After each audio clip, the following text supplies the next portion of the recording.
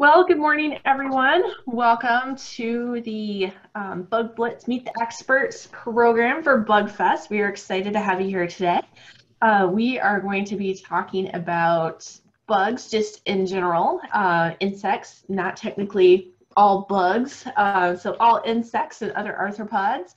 And we are going to talk about iNaturalist a little bit as well.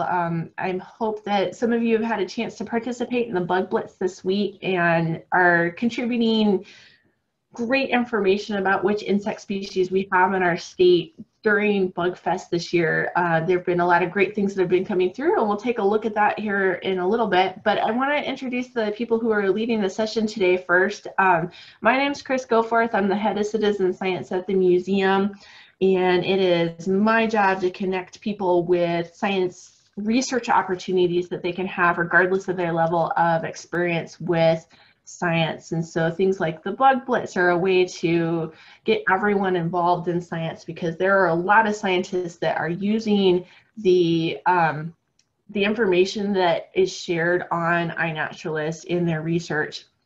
If you had a chance to watch the video that we posted earlier this week, there was an example in there of a group of dragonfly researchers that did a study based on iNaturalist data. At least they started their study.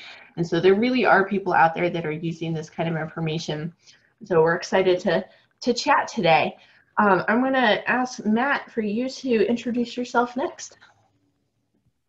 Sure.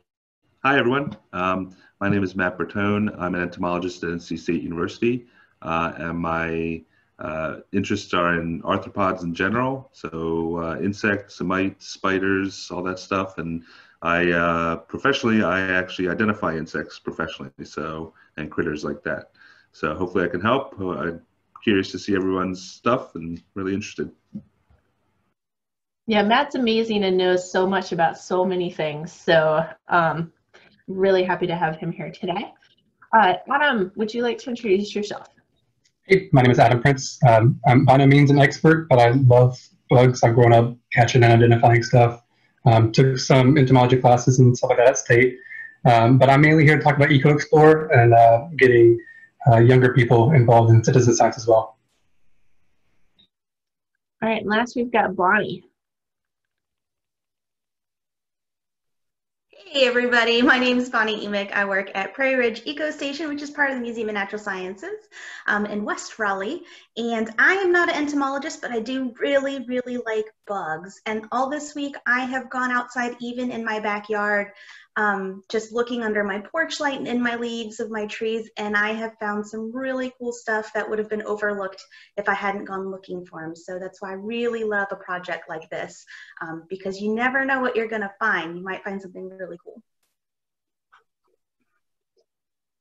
All right. So this is your group of panelists for today. I am also an entomologist by training. I have a master's degree in entomology. I studied aquatic insects and was working towards a PhD when I changed my mind about what I wanted to do and came to the museum instead. And so here I am. I do not know as much about how to identify insects as Matt, but I know a lot about behaviors and things that people see insects doing. And so hopefully we can help you out with some identifications. So the first thing I wanted to ask everyone was why something like iNaturalist is a good resource for you personally. So if you have any sort of like experience with iNaturalist, like why you like it, if there's anything you get out of it personally. Would any of you like to comment on that first?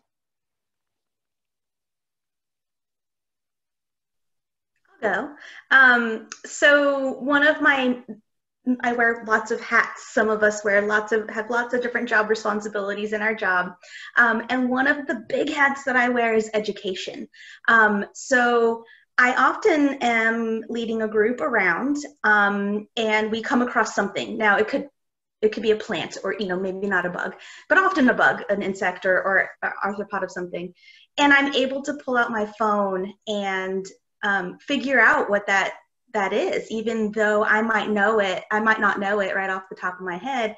It gives us the tools to actually learn together out in the field, and for me to learn, because I might not remember all the details, to go look it up later, and then we get to share it all together. The other thing that I use it for as an educator is, for example, monarchs, they're a migratory species. When I see my first monarch in the spring, when they're making their migration up north, I take a picture. And when I see them really coming back down south, I take another picture. And then I'm able to go back into my own observations and go, when was that? If I want to plan a program around them, is this the right time? Am I planning, oh, I'm 2 weeks off, I need to wait a little bit, according to trends. I can also look up those trends and see if they're about the same. So I really like that. I have that at my fingertips, that I know the data, the trends that are happening in the location where I'm working and in my yard. I know exactly when I saw that, where I'm at. So both of those are really cool to have, to participate in that research and see it for myself.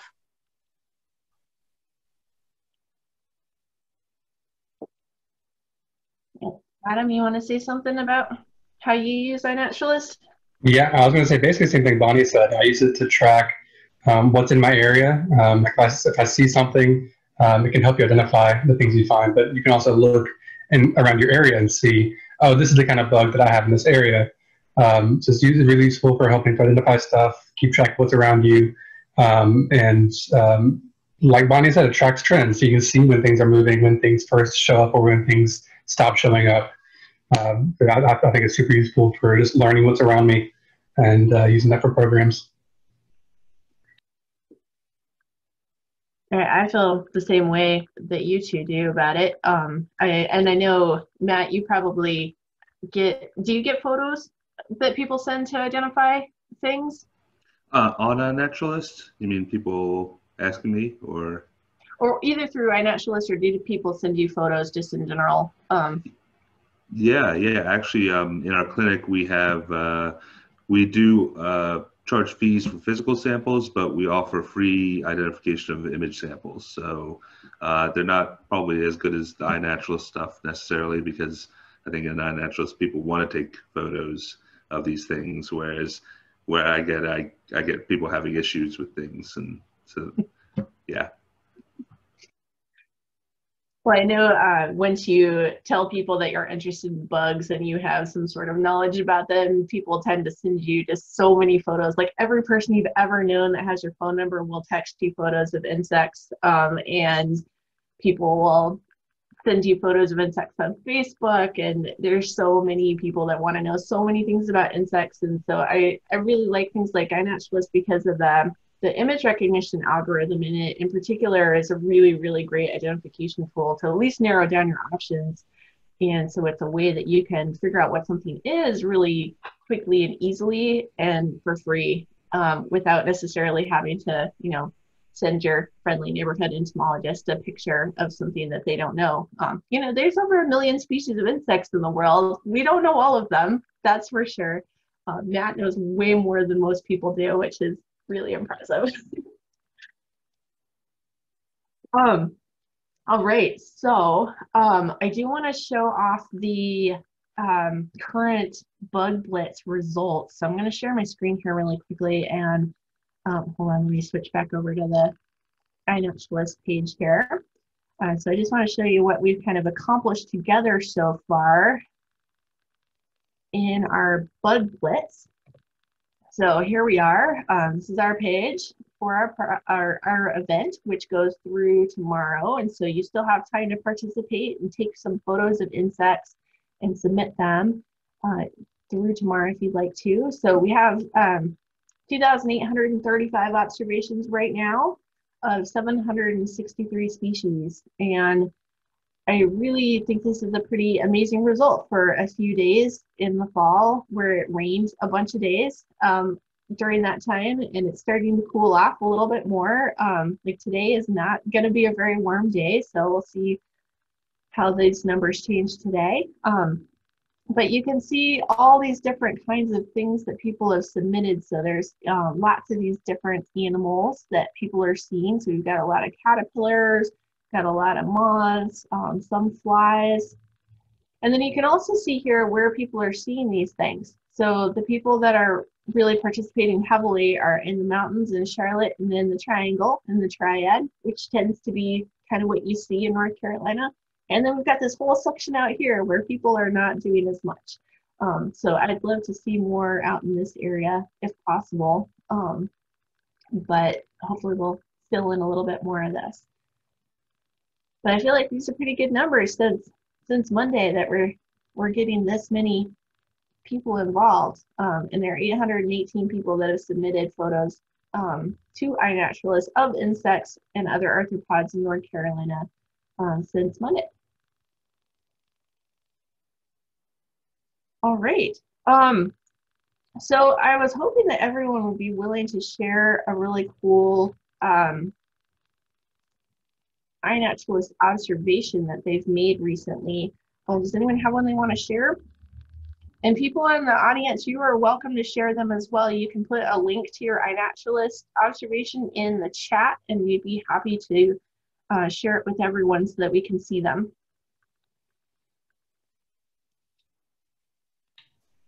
I have something cool that I found, but I haven't put it on iNaturalist yet, so I'm going to do that real quick, and then I'll put a link in. All right. I have some from recently. Might be cool, but if anybody else wants to share while I'm looking it up. Well, I think I've got mine handy, so maybe I'll share mine first. I've got this fly. Since this year's BugFest theme is flies, I figured I should share a fly. This is a really cute little hover fly. They're really small and a little bit inconspicuous, but these are one of those flies that kind of hover frequently kind of near your face in my experience. And they're really great at just kind of staying in one place in the air, which I think is a really cool behavior that they do. Matt, do you know much about this particular species or closely related ones? Yeah, so this is a really common one. Small, the genus Toxomerus. There's a good little key on Bug Guide made by a friend of mine, Martin Hauser, about the few species that are here around. So they can, if you go take a look there, you can probably help identify yourself and post a guess and see if you're right. But these are one of the ones that have larvae that are aphid feeders. So they're actually beneficials. Their larvae are kind of like little legless caterpillars that are crawling around on plants, feeding on aphids. So that's why they're so common around. I always think the larvae of these look kind of like just like little bags of goo, honestly. They don't look like anything, but then they're running around, well, not exactly running around, oozing around, eating so many other things, which is really kind of cool to watch. You watch them just like grab an aphid and pull it inside, and it's the only way you can really tell that they're actually alive. I have photos actually from out in front of the museum from a while ago, a long time ago, on the milkweed. So the milkweed out in front of the old part of the museum attracts a lot of things, obviously. And I have some photos of some hoverfly larvae feeding on the oleander aphids, those bright yellow with black leg aphids. And it's amazing because those hoverflies have no legs, no way to catch them. So they just crawl up and they kind of suck their mouth parts onto them. And, I have one photo of it just raising it up in the air with the mouth hooks in it. So they're pretty crazy. Happily, aphids don't move around a whole lot, so that makes it a little easier to eat.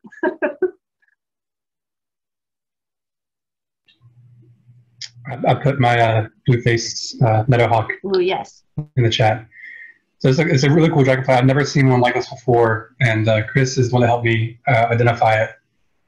I've never seen a red dragonfly. It's small too. It's only a couple inches long. But Chris and Matthew could talk more about them. I don't know much about them except that they're uncommon, but they're more common later in the fall, I think. And I think these guys specialize in, they grow up like in puddles as opposed to like more established areas of water. They're neat. I like them. This is Chris's domain. I don't know anything big and pretty, so. Some of your flies are awesome though. Yeah, meadowhawks are not very common in North Carolina. We do have multiple species of them. The only one that's really regularly seen by a lot of people are the autumn meadowhawks, which should start coming out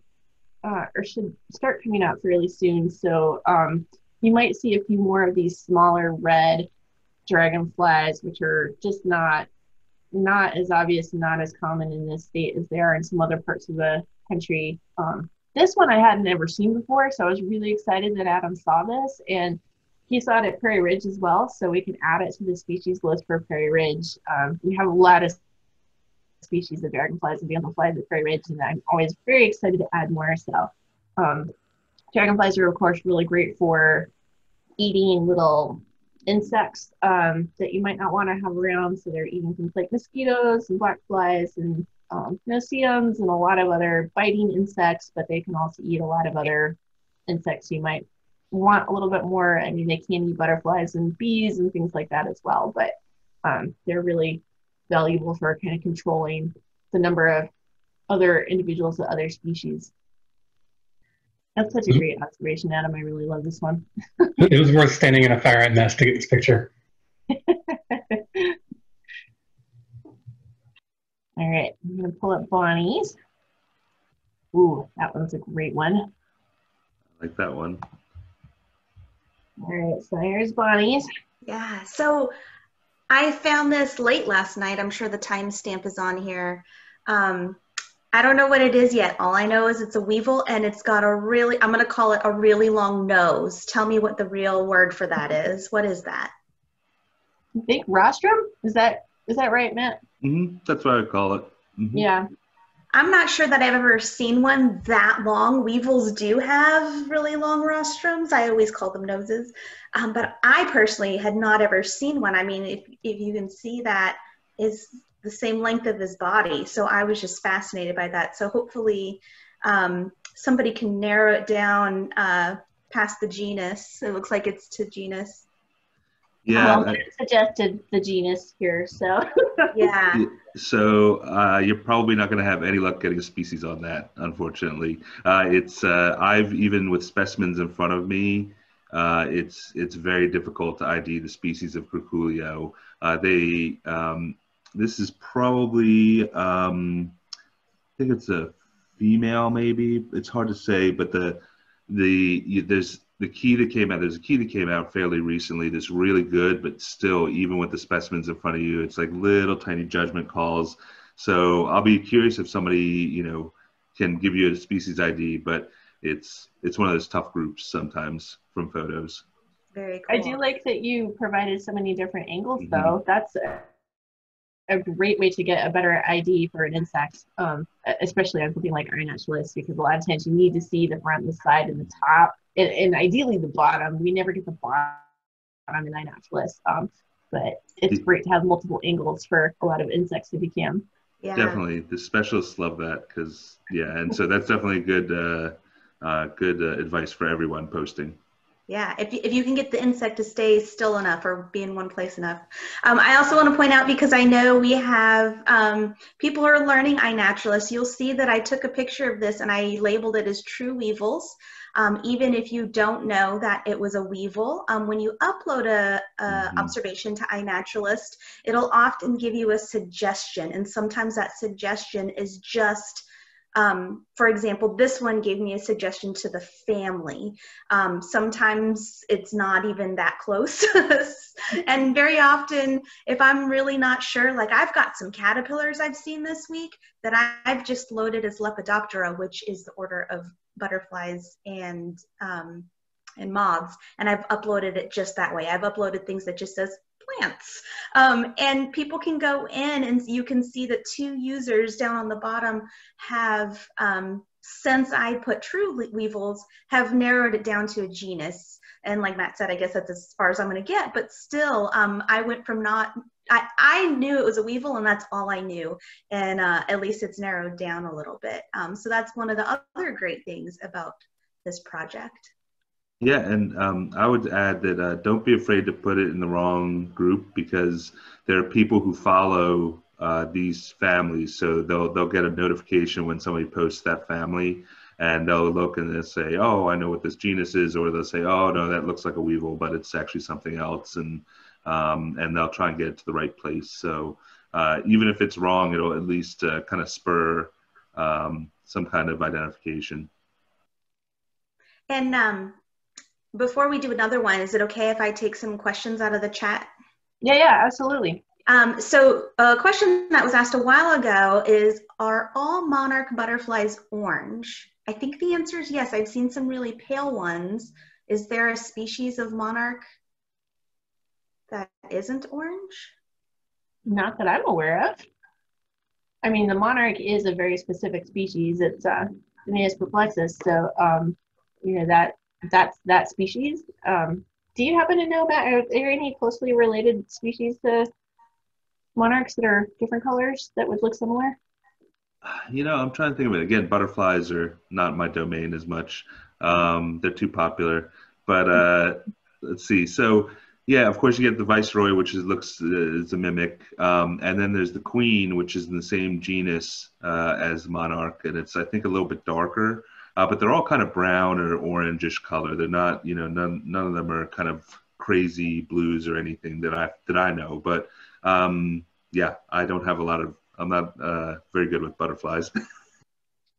I will say I was in Texas a year or two ago, and I saw this orange butterfly fly by me, and I went, that's not quite a monarch, but it almost is. And I was able to use iNaturalist to find out it was a queen monarch, which I had never seen before. So that was really cool. And the other question that is in the chat is, how do I upload to this project? Chris, do you want to talk about that? Yeah, so if you're on iNaturalist, all you need to do is upload any arthropods at all in North Carolina between Monday and tomorrow, and they will automatically go into the project. And so it will automatically gather things for you, so you don't have to specifically specify this project or anything. And so, yeah, just download the app, or you can use the website to upload your insect and other arthropod photos, and you'll be able to get them into the system very easily. And I don't know the answer to this one either. What do weevils eat? Okay, so I was going to type in the chat, but so yeah, this genus actually is a pretty famous one. It includes a few pests, including the pecan weevil and the acorn weevils, things like that. So they'll chew. They use their long rostrum to chew a little hole in it in the nut when it's developing and lay their egg in there. And then the legless larvae, a grub, is going to live its life inside that nut. And so if you ever see under pecan tree a bunch of dropped pecans that have holes in them, what's actually pretty crazy is these huge larvae squeeze out of this tiny little hole to get out and pupate. But they can be a big pest of pecan and other tree nuts. I don't know if curculio feeds on anything else, but typically it's going to be tree nuts that they feed on. But weevils in general feed on all different types of things. Sorry, I should say plants. They're basically all plant feeders, but all different types of plants.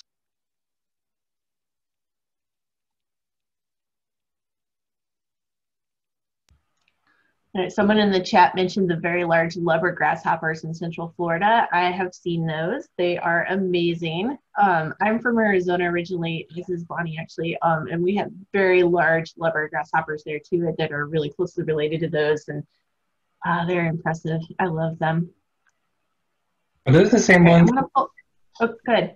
From the times I've visited Florida, every time I go up, there's these big piles basically of nymphs, and they're these like black with these like orange or red or yellow stripes down them. They get really, really big. Is that what those are? Sounds like it. Yeah. Okay. Yeah, those are really cool. They look like I don't know, a fantasy insect. Like if a 7-year-old got to draw and make an insect, it'd be that, because it just looks super cool. They're also the ones that people dissect in science classes typically. I was just going to say the same thing. Yeah, if you're going to dissect an insect, it's going to be one of those big levers. All right, we had someone in the chat share a link to a cool bug. So let me switch over to that really quickly just so we can take a look at it. This one here. Ooh, that's a favorite of mine. This is really pretty. Dung beetles, they're awesome. I love them. Do you know anything more about these that you can share, Matt?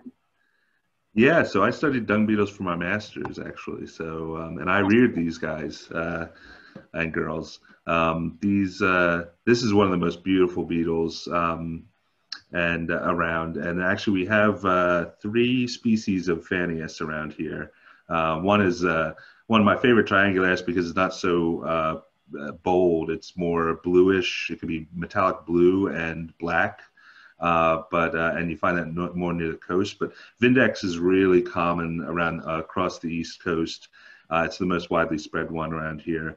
And they will actually, as pairs, bury chunks of dung and in the soil build a little chamber and roll the dung into a ball inside the chamber. They're not a rolling dung beetle, so they just bury the dung right underneath it. And what they'll do is they'll actually coat the dung ball in some soil and lay an egg in the soil right outside the dung ball. And they have fairly big grubs. The grubs are kind of like a typical white grub that would be inside that dung ball. But they have major males. This is a major male. It's got that huge horn. Minor males have a much smaller horn and less kind of angular pronotal parts, the little triangular part. And then females have no horn at all, and they're a little bit more rounded and bulky. So it's a great species. I actually have some hair clips made out of some specimens of these that I really love. There's a lot of people that make jewelry out of dead insects that they find, which I think is this really weird little niche market, but people like me buy them. So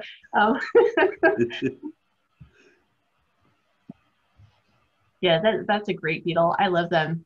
So do they have, do the dung beetles specify on a particular type of dung usually, or are they kind of generalists as far as the dung they prefer?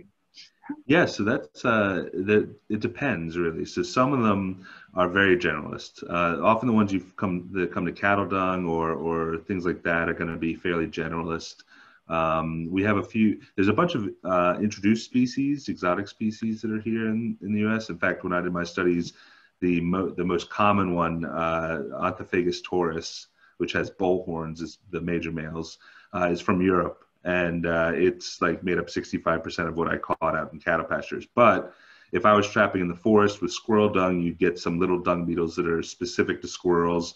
There's some specific to, for instance, there's one that's specific to gopher tortoises and gopher tortoise burrows. And there's even a few that have kind of left the dung food habit and feed on fungi in the stems of mushrooms and things like that. And also there's one really cool big roller that often feeds on carrion, so it'll mash up some dead meat and feathers and things like that and roll it into a ball. So they're pretty variable. And when I did my studies, I collected 30 different species in cattle pastures across North Carolina. So there's some really tiny pill-like ones that don't look really impressive, and then these Phanius vindex was just one of the more impressive ones.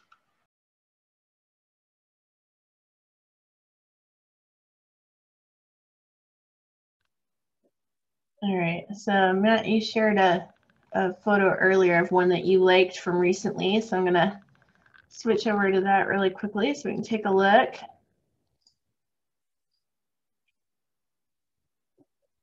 This one here, I've seen these before, they're really cool. Yeah, it's a great one. It's that's a tricky one for, if you've seen it for the first time. It looks like a stag beetle, but it's actually a longhorn beetle. And longhorn beetles, if you know them, they typically have really long antennae and are much different looking than this group. But this is a subfamily, has a couple of species around here, and they just look very different than other longhorn beetles. So it's a favorite of mine just because it's so odd. You can also tell from looking at this that Matt is a very expert photographer. Most photos on iNaturalist will not be as good as his, which is just fine. But it also takes me forever to post anything on iNaturalist then, because I got to process them and do all that stuff. Yeah, I have different standards for my good photos and my iNat photos most of the time.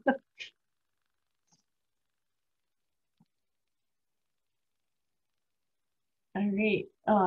Bonnie posted one earlier I want to take a look at. Wait, hold on. We already looked at yours. I was going to pull up this other one by Matt really quickly.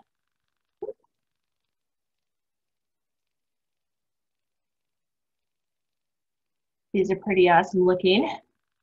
What can you tell us about these? Yeah, these are one of my favorite flies, even though they're not, they don't do anything really cool necessarily, but these are minute black scavenger flies, and they're really tiny. They could fit through a window screen. They're very, very tiny flies. But I had a massive amount of them emerge, or I don't know where they came from, in my workshop. And so these were just sitting on my door in huge groups of mating pairs. And so you can see those are all, I think there's an even number. There's all mating pairs right there, and they mate back to back. And oftentimes the male will be upside down, and there's actually pictures where the female is just dragging the male around, and he just kind of is along for the ride. And the larvae develop in compost bins and in rotting wood and stuff like that. They're just general decaying matter feeders. But very cute little flies, I think. When you look at them up close, they got little tiny mouth parts. They got cute little antennae and really pretty wings. So minute black scavenger flies, can I take it they're scavenging? Yeah, exactly. That's typically what they do. I forget what else there's probably some weird life histories. A lot of these scavenging flies will sometimes also be associated with ants in the refuse parts. When the ants get rid of their trash, these flies like to eat it, just like our trash. But yeah, these are around. It's just they're so small that most people probably don't notice them. So when you say small, are these like a millimeter, 2 millimeter, something like that? Yeah, they're about 2 millimeters long or so. They're here. I don't know if I have privileges to share. You should. Let's see. Let's see if I can find. Oh, here's an interesting one. This is an interesting life history photo I took of ones on my compost bin. And you can see they're mating, of course. They always mate. It seems like I always find them mating. But this ant has grabbed one of their legs. And they also, a mite is riding on one of them. And so mites are very common on flies and other insects around compost. They ride around on the insects to get to other sources of compost where they can feed on nematodes and little tiny insect larvae. But you can see, okay, so this is an odorous house ant, which is the common little ant that gets in your house. And you can see how tiny these flies are then compared to them. And then one of my favorite. Or the mite, like the size of its thorax. I know, it's insane how tiny they are. And then real quick, I think I have a photo of one on a window screen. Or again, another mating pair, of course. It's always mating pairs up. I can't find it, but that's all right. But so yeah, you can see how tiny they are compared to that ant. But I like the tiny things again. Yeah, I know you did. But it's great. It's good to have people that like the tiny things because most people focus on the really big things, and so we don't see them as much, and we don't know as much about them. So it's good to know that there are people out there that are looking at the little things too. I know I'm really into moths, and the micro moths are like this whole different population of people compared to the people that like the big moths. Sorry, my dog. And speaking of moths, there was someone that posted in the chat this observation of a very pale Luna moth. That's a really, really pale one, but very beautiful. Yeah, I like the micro moths too. I do love Saturniids, the silk moths like Luna moths and such, especially the larvae. I'm really into, of course, the larvae of insects too, because they don't get as much appreciation either. But man, even these these are really impressive and some of my favorites of the moths. Yeah, it's hard not to appreciate a Luna moth. They really are spectacular. I know they're one of the most popular ones, but they're gorgeous. So it's really hard not to like one. One of my We favorites. did get a question about what our favorite bugs are. Ooh. It's impossible, right? I mean, there's so many of them. Yeah. Yeah, there's way too many to pick from. Well, if you come to my talk at 11, I'll be talking about a few of my favorite flies. But let's see, other than flies, what is my favorite? Oof, that's tough. I have an exact one favorite insect. Oh. Which is the wandering glider dragonfly, which is my favorite because it flies across oceans under its own power. So it's found on every continent on our planet except Antarctica because it's too cold for dragonflies in Antarctica because it has flown there itself. And so there's a lot of pictures that you'll see these days in the era of social media of like cargo ships and container ships and things out in the middle of the ocean where just thousands of these dragonflies land on their ship out in the middle of nowhere. And I just think it's the coolest thing. They're thought to have one of the longest animal migrations in the world because they're doing a migratory path from India to Africa and back, which is pretty impressive for an insect that's only, this big. Let's see. I have a favorite moth I can show you, or one of my favorite moths. Excellent. This again, this one was cool because it wasn't described until the mid 90s or so, even though it's really ridiculous looking. But this Acrolophus, there's a whole group of these tube making moths. They're grass tube moths. They're actually related to clothes moths in the same family. And most of them feed on kind of dead grass as caterpillars. But this one actually has been reared from polypore fungi, so bracket fungi. And you can see those crazy seedy, looks like kind of disheveled hair. But this is from underneath. This one was on my window, and I got a photo from underneath, and you can see how crazy looking that thing is. And the whole group is another one of that species, but the whole group here is a different species. They're just really wild looking, and they've been really common this year, actually. So. Yeah, I've seen a bunch of those myself, and those are mouth parts that are curling up over their head, right? Yeah, on that one, I think those are the palps, but it looks like they also have some kind of like fringes on their thorax. So it's, I've never teased them apart. I just kind of take photos of them. So we had a few people in the chat say their favorite bugs, and one person said anything in Coleoptera. So those are the beetles, if you don't know that. One person said butterflies, another person said spiders. And then Jerry shared a observation of robber flies. So let's pull that up really quickly. I saw this picture that he posted. Yeah, these guys are cool. Love robber flies. They're definitely top tier. One of my favorites.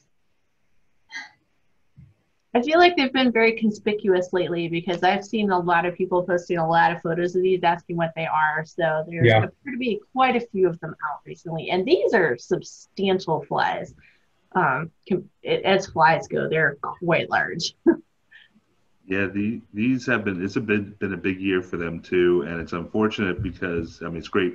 I think it's great, but it's unfortunate because with the whole murder hornet stories out, we've actually been getting a lot of these sent in as people thinking they're murder hornets, which I should say are Asian giant hornets, and obviously not a fly.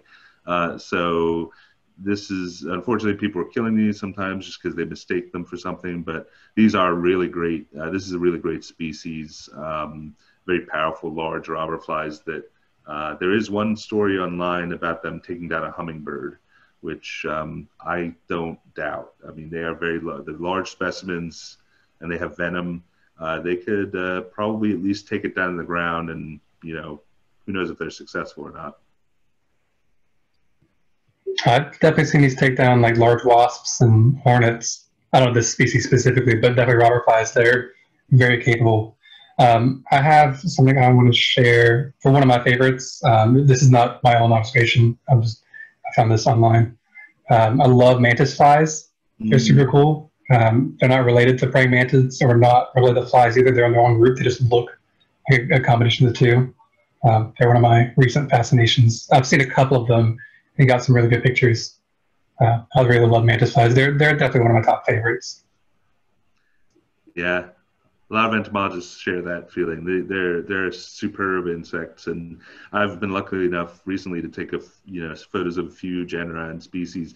And in fact, at Moth Night a couple of years ago at Prairie Ridge, found at least 2 species coming to the lights, which was really nice.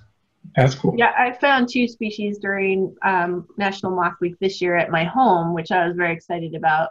I'd only ever seen the brown ones. I'm blanking on the genera. Doesn't matter really, but but this year I saw green as well, so I was very excited. Yeah, I feel like the green one is fairly common. It seems to be a little bit more common than the brown one, and then there's this very much larger one that looks like a paper wasp that is really widespread. But I've only seen it once because somebody caught it. I was actually out visiting Michelle Troutwine, Chris, at the Cal Academy, and the world expert on Neuroptera, his technician found one in a pool, and so I was able to take photos of it. Luckily, it was a really beautiful insect. This is the one I saw in July, the brown one. They're so cool. I love them. Well, here you go. I'll show you that one, that other one. This is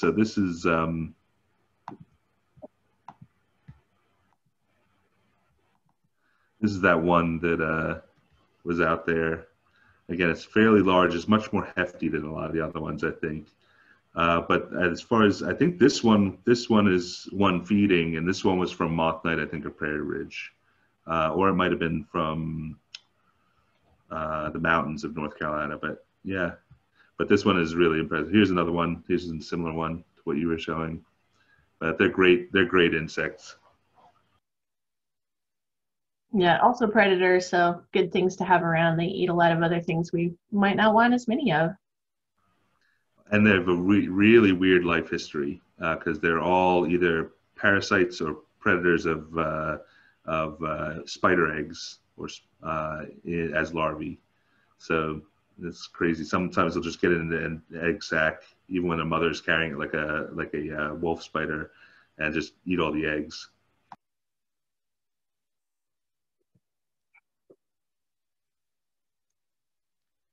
All right, well, we're going to wrap up here in a few minutes. Does anyone have any last lingering questions they'd like to ask or cool observations they'd like to share? I do, while anybody's typing in the chat, I do want to share a couple plugs.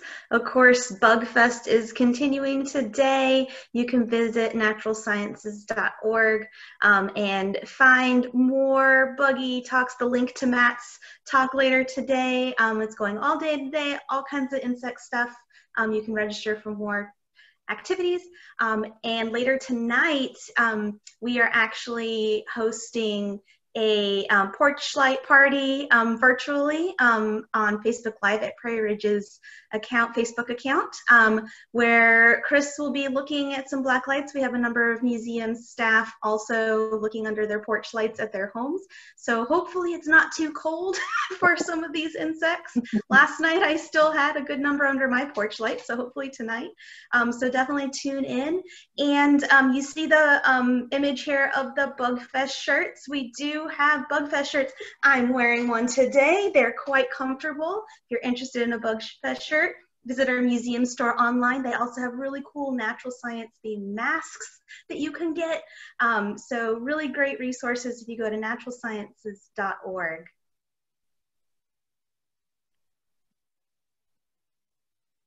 All right. Well, thank you all so much for joining us very early on a Saturday morning. Really appreciate it. Thanks to Adam and Matt and Bonnie for joining me in the panel discussion today. I really appreciate it. And I hope all the rest of you enjoy the rest of your BugFest. Thank you all so much, everyone. Thanks, Chris. Thanks, everyone. Thank you, everybody.